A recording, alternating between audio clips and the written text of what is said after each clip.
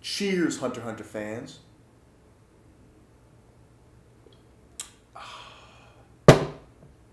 It's a Thursday afternoon, and you know what time it is. It's time for a Hunter x Hunter live reaction, baby.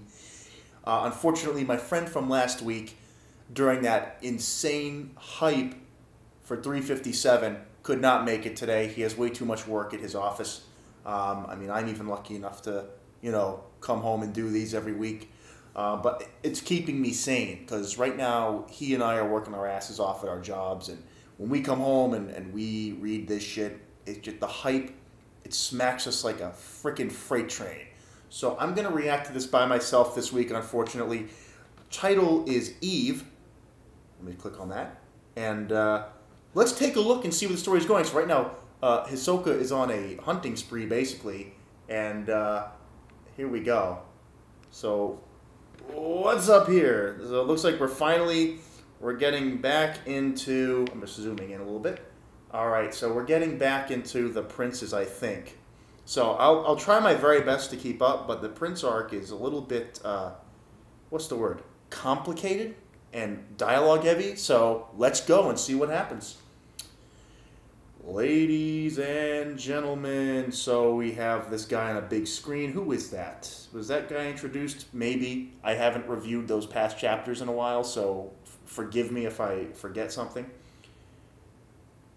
At long last, the day has finally arrived.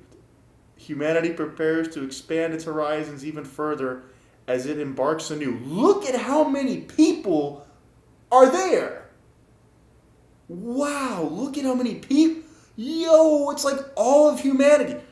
Yo, it's like right out of a North Korean army scene. Like, they have like the frickin' militarized style there.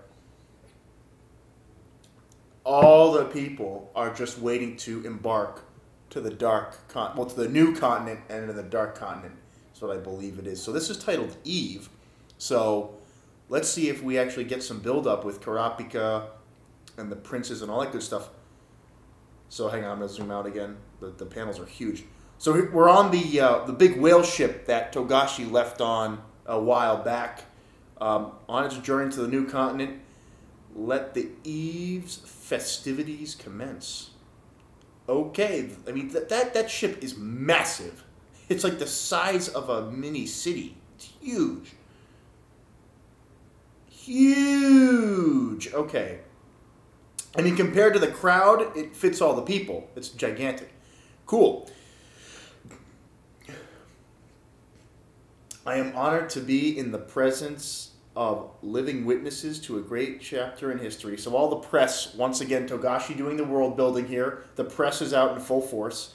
From here on out, every single thing you experience will be history. That's right. You yourselves will be a part of history. And they're getting all the people hyped. It's like us. We're hyped watching the chapters, and these people are hyped to leave to the new continent and the whole new expedition.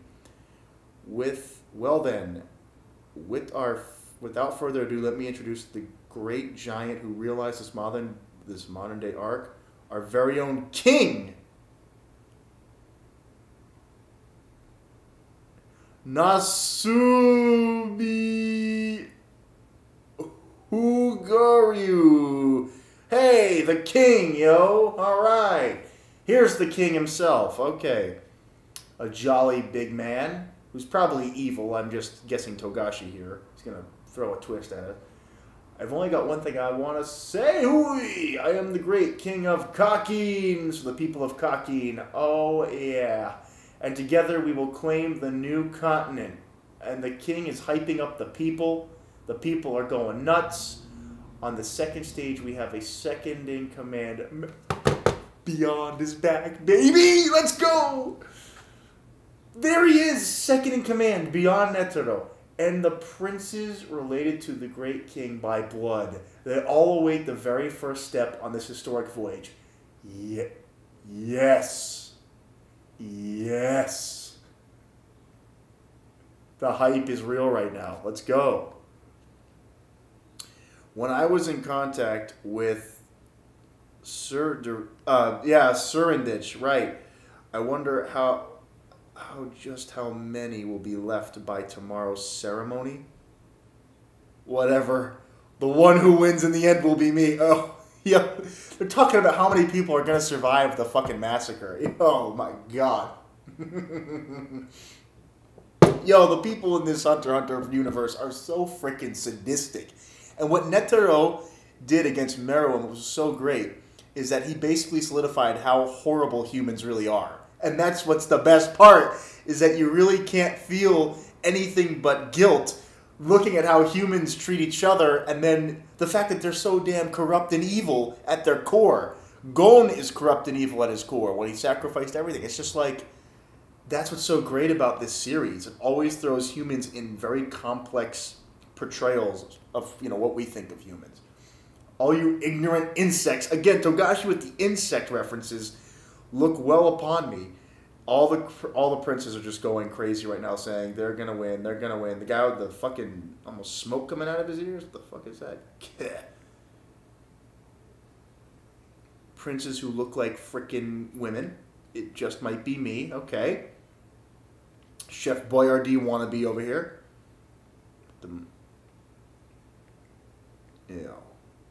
Yo. Okay, so let's keep going.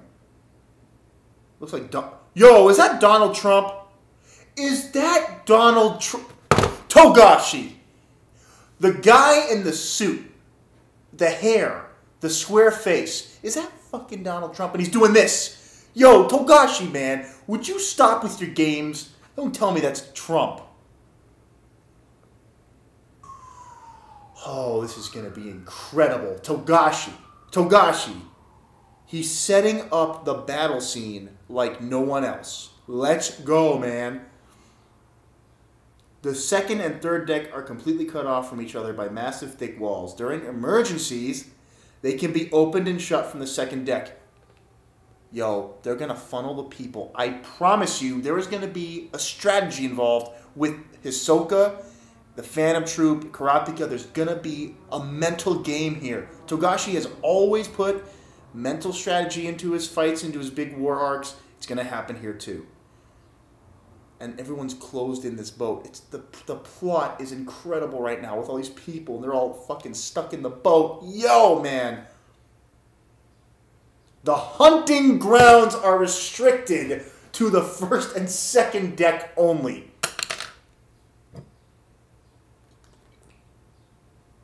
The fact that there even is a hunting ground for the princes, obviously, just the thinking about that is so freaking cool, man.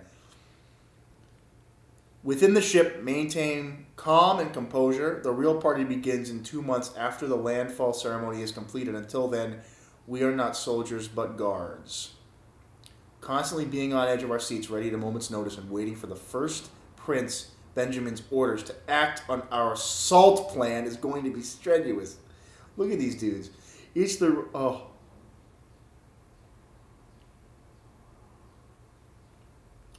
All the rules are being set in place.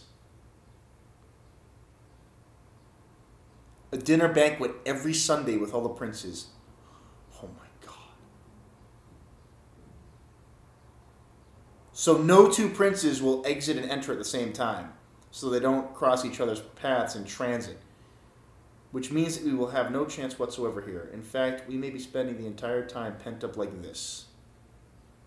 There he is! Finally back to Kurapika. Kurapika, being a higher-ranking bodyguard will be convenient. Let's use that chance to search for a way to escape the succession war. Yeah, Kakin sucks. Kakin is full of corrupt shit, and they're not doing anything about all this. Their whole plan and protocol was completely meaningless. Yeah, of course, they fucking suck. And the medical team... Only 3 treatment facility rooms on the third deck, while the fourth and fifth decks only have 2. Yo, people are just gonna die. This is totally turning into the Titanic. Yo, no. Where's Leonardo DiCaprio as Kurapika? Yo, this is gonna be a fucking bloodbath. People are gonna be choking on their intestines. Oh my God, this is horrifying. There are only 1/5 of the medical facilities that they had planned. No lifeboats, I'm assuming, either. Fuck that shit. Yo, 1/15 of the doctors. Yo.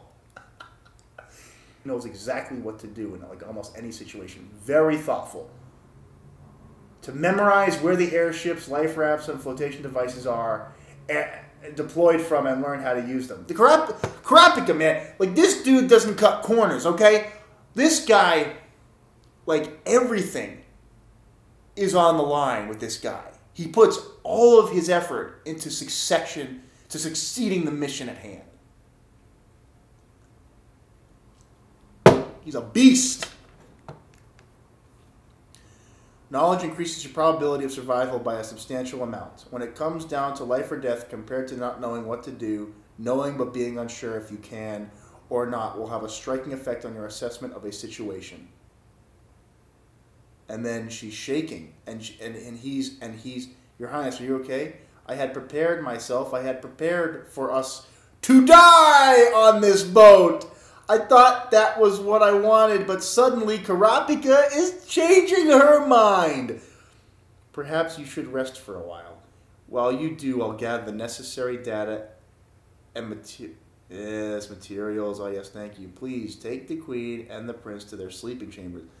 Connect me to the system's control room. Yo, Kurapika, man, fucking boss. He's on the phone. Remember what he was like in York New and like the Nostrato like gave him basically leadership responsibility? This dude's in fucking charge right now of the whole operation. This dude's on the phone.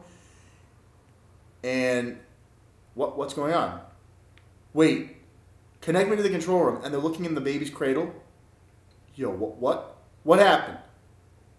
Kurapika turns around quick. Tell me the baby's gone. What's wrong? What's wrong? Nothing. And then it's set in motion? What? No. Wait. Is the prince gone already? I'm confused. Did somebody steal the prince? They haven't even left the fucking port yet. Oh my god. Togashi. A+ build up. A+. Now I get everything. And this writing was so well done and to the point, while at the same time adding what you needed to know and building the setting so effectively that you now get everything. Now I get it. Now I know what's going on. And to see it all being put in place, to see what Kurapika's role is, now the story is taking off to this whole new continent arc in the Dark Continent. Now we're ready to go. So the only thing now that we can hope for is Togashi is not going to take a hiatus right here. This would be horrible. Please. You're on fire, Togashi. You are killing it right now. Don't stop. Anyway, great build-up chapter. I mean, we've had plenty of action-filled hype, so we needed a chapter like this to build the setting, get us back on track with Kurapika's storyline, and this chapter did a great job of getting us back there nice and fluidly. So now we're ready to go. So I cannot wait for this plot to develop. I can't wait for the chaos, which it already seems like the prince might have just been taken, which is freaking nuts. Oh, it's just wonderful. All right, guys. Thanks for tuning in for live reaction, and I will see you next time. So I just read that the baby was probably emitting an aura. I couldn't really tell what was happening, but now I'm reading the comments. This baby could be a fucking monster. I'm done, man. If the baby is a sadistic bastard, a fucking Togashi, stop it, man.